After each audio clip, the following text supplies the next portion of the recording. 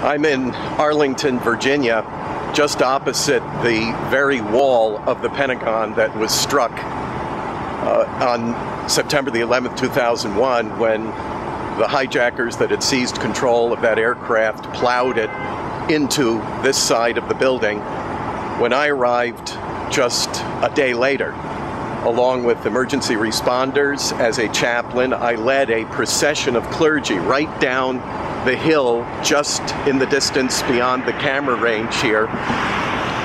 And we walked, descended down the hill just opposite that wall and led a spontaneous prayer service. It was one of the most moving experiences I will ever have in my life. Hundreds of people gathered, they prayed with us, knelt and prayed. One columnist from the Washington Post said he hadn't prayed since he was a child, but he felt compelled to pray then. It was a deeply spiritual time. It was a very distressing time. I remember that wall with its giant smoking cavity, roughly in the shape of an aircraft. I could see the fuselage, the wings, the tail, though they had vaporized in the explosion. You could just basically see their outline. Rescue workers were still searching for bodies. Later I would return with friends who were providing daily ministry to the rescue workers themselves, to the personnel on site, feeding them and so forth.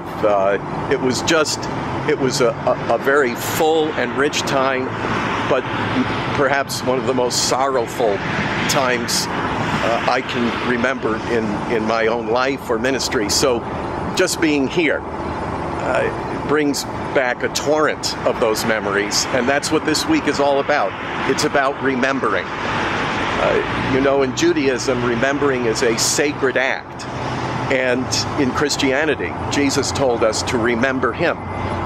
That when we gather for communion, we do it in remembrance. Remembrance is a holy and spiritual act in and of itself, and it certainly is true here, remembering those who were lost, remembering those who survived so courageously, so bravely, remembering those who selflessly went in to save whoever they could, and remembering how vulnerable we are and how much in need we are of God and of one another, which reflects the great commandments to love God and to love our neighbors, because we need God and we need our neighbors. And that's what being here at the Pentagon today and all the remembrances of this week are all about.